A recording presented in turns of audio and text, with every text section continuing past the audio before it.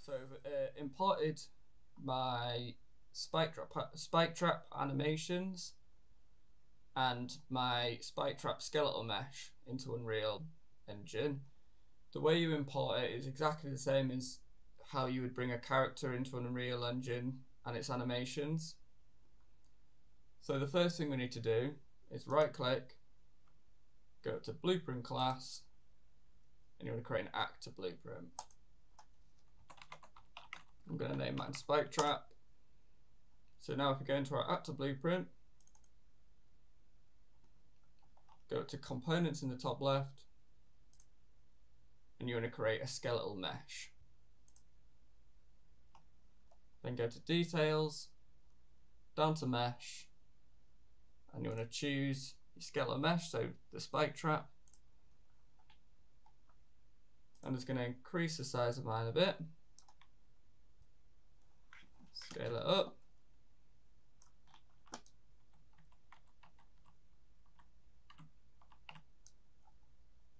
So now go back up to add component, and you want to create a box collision.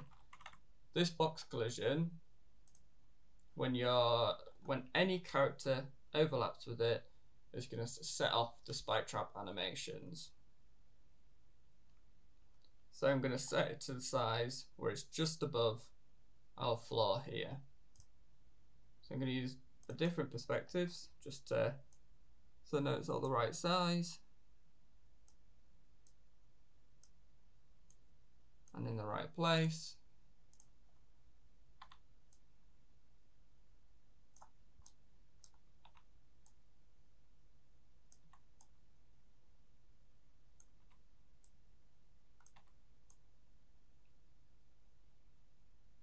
That's about right. So now we need the blueprint, so when a character goes over this, the animations will set off. So if we go into our event graph, we don't need any of these. Select your box collision, go to details on the right again, down to events, and you want on component, begin overlap. So we're not going to cast to any characters, we want when any character overlaps with this, it plays the animation. So if we begin overlap, you want to search for play animation, and you want play animation skeletal mesh, and then select what animation you want to play. So mine's the activation one when the spike traps go up. Don't check looping as you only want it to play once. And then we want a delay. So what this delay is going to do, the delay here, the delay is going to play, it's going to play the activation animation, and it's going to wait, and then it'll give chance for our deactivation to play, the deactivation animation to play. So when the spikes return back to the first position. So you want to set the duration here for about a second. And then what we want is for another play animation. So again, play animation skeletal mesh. And then you want deactivation animation.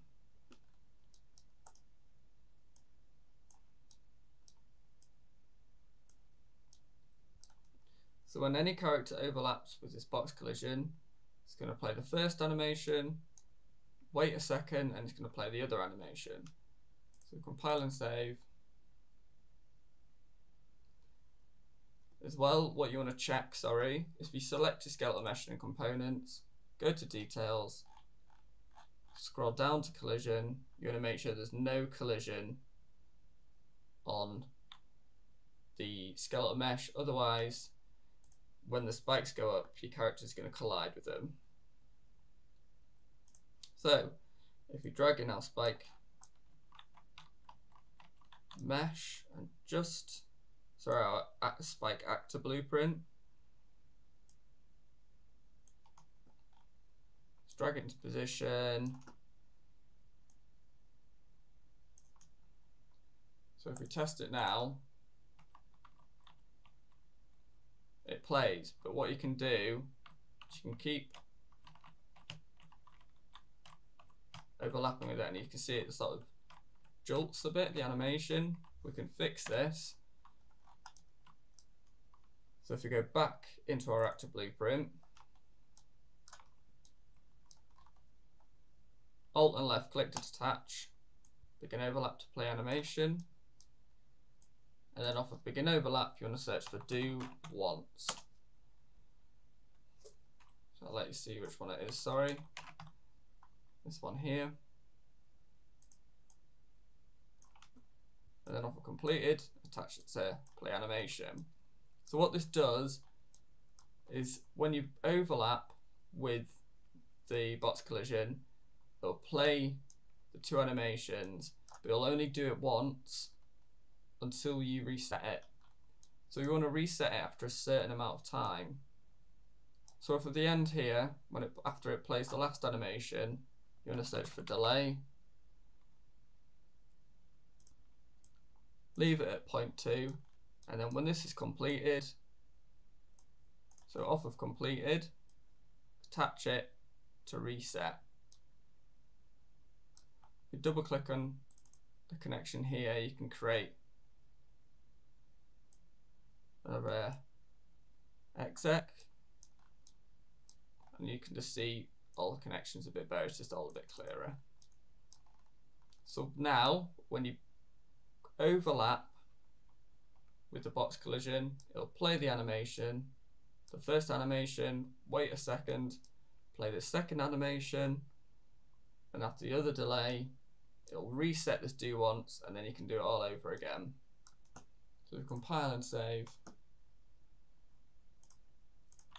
just test it. You can see it's working, but it's all a bit smoother now.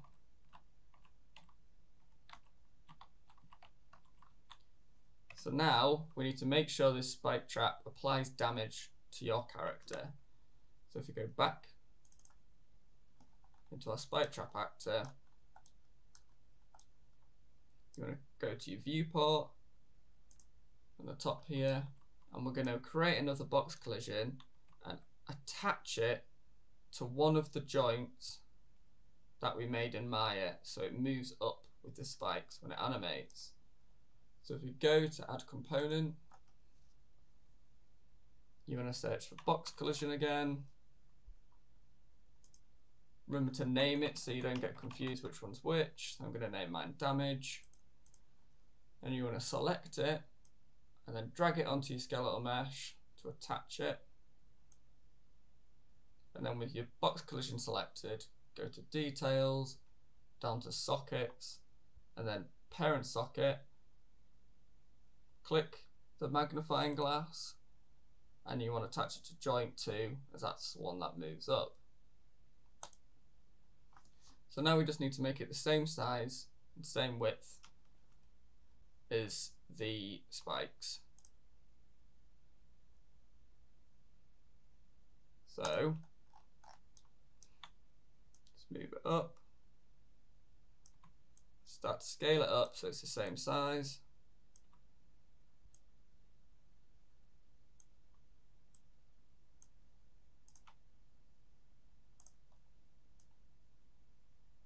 There we go.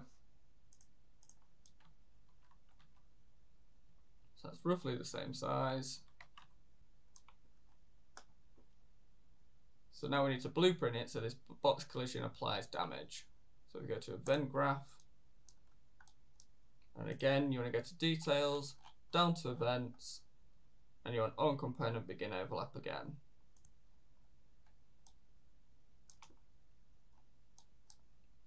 And then off of begin overlap, you want to search for apply damage. You need to specify what actor, and we want any actor that overlaps with it. So other actor, attach it to damaged actor. And then you want to set the damage, how much health you want to take off. So the damage here, so I'm going to set mine to about 10, and that's that set up. So compile and save.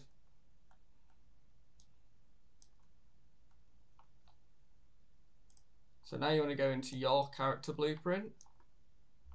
So mine's a third person character.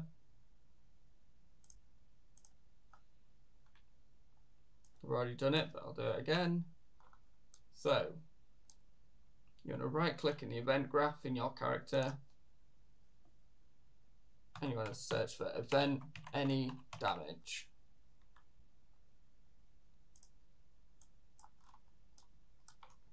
So I've set up my health variable here. The variable is a float. So for left click, drag it in, you want get health,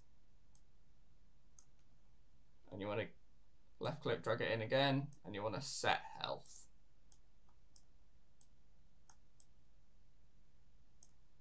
And then for your health here, you're going to subtract, so float, subtract float.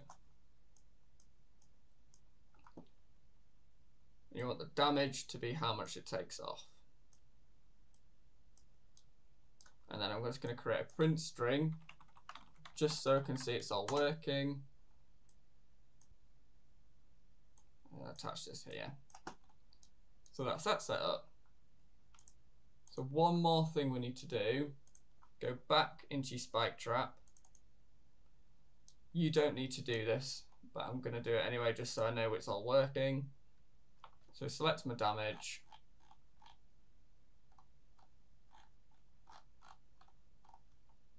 I'm going to go to rendering, and I'm going to uncheck hidden in game just so I can see if the box collisions is moving up with that joint. So it's taking off the health, and I can see the box collision is moving up with the spikes. And at the top left, my print string's working, so I can see it's taking off this health. Everything's working.